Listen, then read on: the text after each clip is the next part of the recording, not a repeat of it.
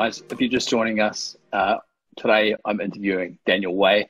Daniel is one of Barfoot and Thompson's star performers, consistently top 50 in the company, and that is no mean feat. Barfoot and Thompson is a massive organization, so we've got 1,700 licensees. Consistently being in the top 50 is an incredible performance for anybody, not to mention a young man of only 27.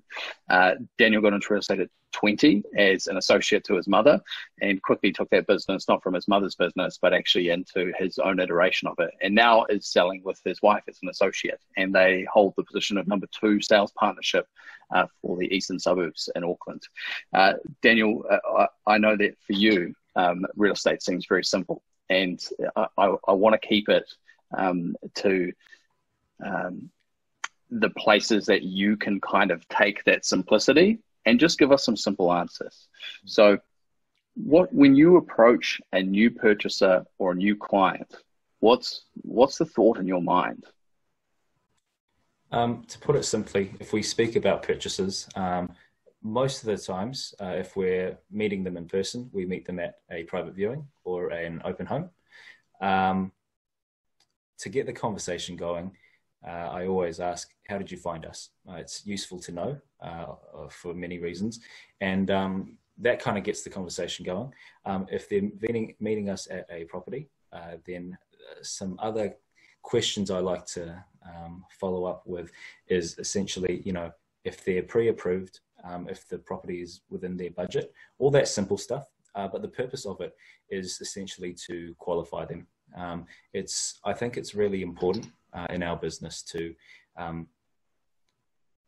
make sure that we're making the most of our time. There's a lot of opportunity in the business to be pretty wasteful with our time. So qualifying, whether it's a purchaser or a seller, is very important because, once you kind of figure out or sift through who the genuinely keen ones are or not, then that's where you can kind of make sure you spend the most time with the right people. That's a massive lesson. It's easy to feel like people are wasting your time, but you let people waste your time if you're not actually qualifying. Thinking about the current environment we're in, and there's been some massive shifts there, bringing uncertainty for buyers, sellers. How do you intend to navigate that? I think you used the right word. So I think a big effect that the pandemic is causing, besides the economic impacts, is that when it applies to the real estate market, the key word is uncertainty. So for buyers, they're not sure if it's the right time for them to be committing to anything. And for sellers, again, it's the same thing. They're not sure if it's the right time for them to be getting the best value for their property. So whether or not that is or isn't true, that's the whole point. And I think our role is I'm making my role to be just the trusted advisor that they can kind of lean on anytime they have any questions. I think the goal, that's really my main strategy going into things. Whether the conversation goes in a way where they decide to or not to sell, that's fine. But I think it's really key for the longevity of business, just to be that genuine, trusted person that they can rely on, for sure. That's a huge point. You don't go in with an agenda to try and convince them that they should be selling or that they should be buying, but your agenda is actually to be the trusted advisor, helping them to make good decisions. For sure. I think that's one of the biggest things people appreciate about a good, trusted real estate advisor, because you oftentimes, I guess there's a bit of the stigma comes from people that have bad experiences with agents, and that's where the stigma comes from. And on the flip side, when you can be that genuine, genuine trusted person that's not pushy or anything like that, people think, oh, golly me, not so bad. And they really do appreciate it, for sure. Yeah. And if I can add to that, this is, as we've talked about, quite uncertain, but part of the strength of being a trusted advisor is asking good questions. People in conflict or stress, in which some are under huge stress at the moment, tend to respond emotionally rather than rationally. And it may be by actually asking some good questions, helping them to become clearer on their current situation and what their options are, is a big part of being a trusted advisor. Yeah, for sure. Daniel, have you got any other tips that you could give to, I guess, your colleagues at the moment in terms of handling uncertainty in their own businesses? Again, my approach to things is to keep it fairly simple. I know of many different people that are in, they're not in the best financial position from, say, either losing their jobs because of the pandemic or whatever. So I think it is a very sensitive time. And because it's such a sensitive time, just to be sensitive with people, be understanding when people might not be seeing reason that maybe we can see very clearly. For sure. So that would be my biggest one. Empathy will go a very long way in this market. Just be understanding and pretty patient with people, because again, there's definitely going to be a lot of people in different situations. No, thanks, Daniel. A few other thoughts, just building a little bit on what you've already talked about. The importance of qualifying. Qualification helps not just us to protect our time, but also helps our clients and customers to become clearer about their own situation and perhaps some of the steps that they need to take. Yeah. Your time is your greatest asset, and it's important to think, right, what's changed? Where are we now? What is the best use of our time?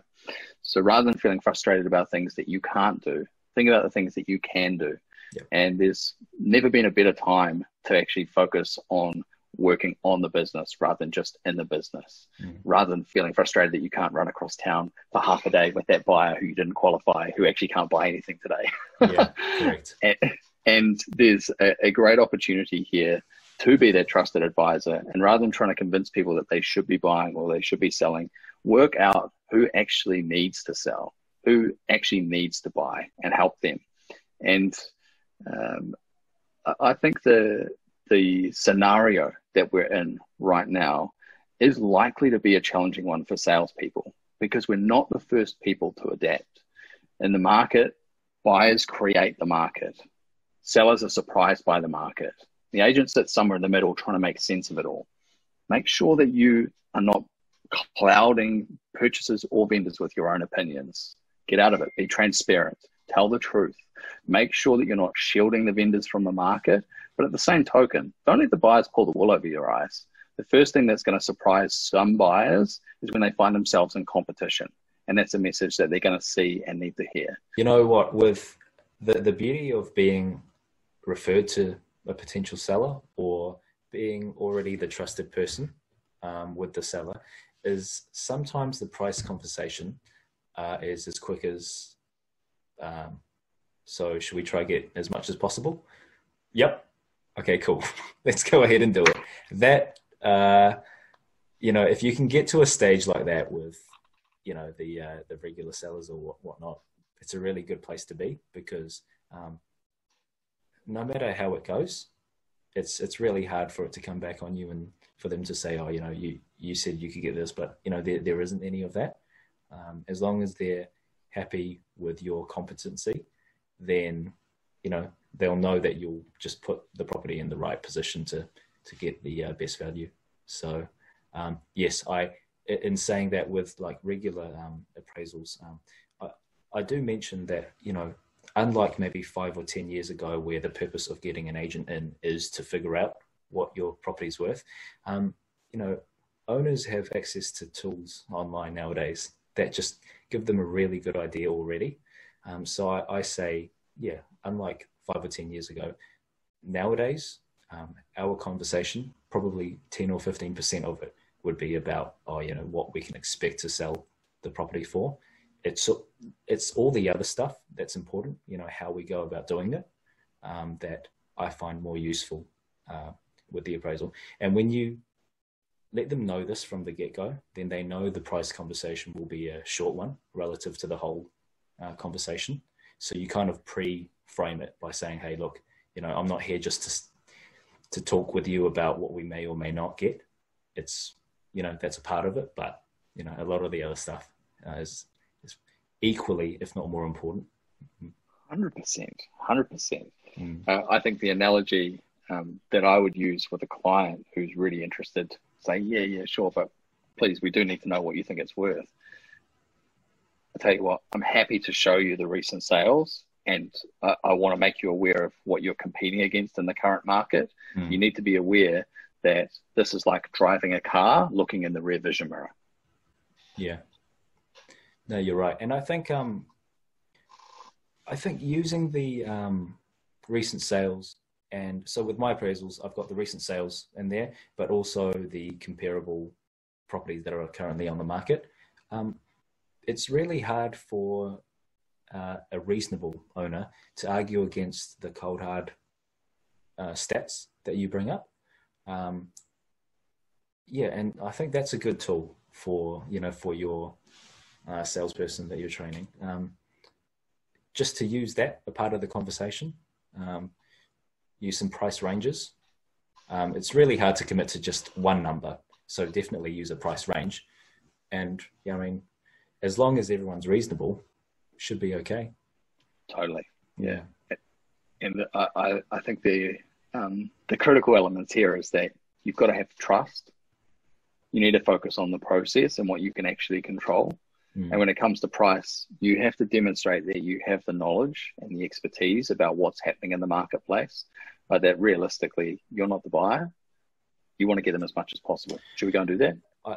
I've thought about this. Yeah, there are times where I lose a listing to an agent that just has a really refined, they've got they've done dozens and dozens of hours of appraisal training, and they know every dialogue at the right time, and they know exactly how to get the mum and dad owners at the right time, saying the right things, and then they just close them, on the spot there. Yes, I recognize that I sometimes lose out to those appraisals, but the ones that I do win, they're really good because they're the type that I think the compatibility. Sometimes you just click with some owners, and sometimes you just don't, if you know what I mean. I think making sure with the ones that you click with, getting their repeat business or referral makes up for sometimes losing out to the flashier appraisals. So that's how I've kind of rationalized things, rightly or wrongly, but that's how I found. Daniel, I love that, mate. The reality coming out of that is that you get to deal with people who you do have a genuine connection with. And we both know that it's one thing to win a listing. It's quite another matter to sell it, especially in a tougher marketplace.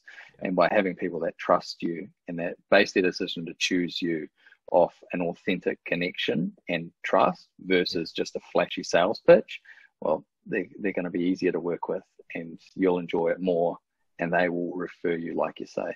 Yeah, I think in saying that, it is a bit of a numbers game, though. It's probably so from a business sustainability or profitability kind of angle, it's important that you obviously get yourself in front of as many opportunities like this as possible, so that it's not the end of the world if you miss out on one or two or however few, because you've got the other opportunities. So that's probably a big lesson, to get the opportunities first, as many as possible, so that you it doesn't hurt as much if you miss out on one or two. That's a big so one. True. Yeah. If you've got a huge pipeline and you've got business and you're winning, it doesn't matter. The ones that you lose don't matter, because you've got plenty. But if you don't have anything else lined up and you just had a couple of opportunities and you missed them both, that's a big dent to self-confidence and momentum. Yeah, correct. So a learning, so it's all very well for me to say, oh yeah, don't worry about the ones that you're not compatible with, but you can only not worry about them when you get enough opportunities. So that's probably a big take from what we're saying. Yeah, absolutely. And I guess it's important to know what the activities are that you control that do provide leads and opportunities into that pipeline. Yeah, correct. What have you found works best for you? So I would say 80% of my current business for the last few years has been working with, my developers, property traders that, in all honesty, we're very loyal to one another. So there is actually a very steady flow I can rely on in terms of listings there. And then the remaining 20% of my business, they come from referrals. If I'm honest, I don't go out there and door knock very much, if at all, if I'm honest. But it's more referrals, the opportunities that arise from just day-to-day real estate. Referrals, people that you meet that, you click with, that kind of thing. So I'm probably not the best person on providing best practice feedback for maximizing your pipeline, but this is just what's worked for me. If I listen to you, what you're actually saying is you entered a business that had some momentum or had momentum, and you brought your own dynamic to it and developed further opportunities from that. You did such a good job for those clients. They referred you to other people. That to me says you focus on keeping things simple, being a trusted advisor, doing the best for the people in front of you, and maximizing the opportunities that sit within each of those times when you're meeting new people. So that's a great thing about business. Yeah, I think what we're talking about is sustainability of our business. So I think, everyone's business looks slightly different. It's important that we just find our own way of keeping a sustainable flow of business going.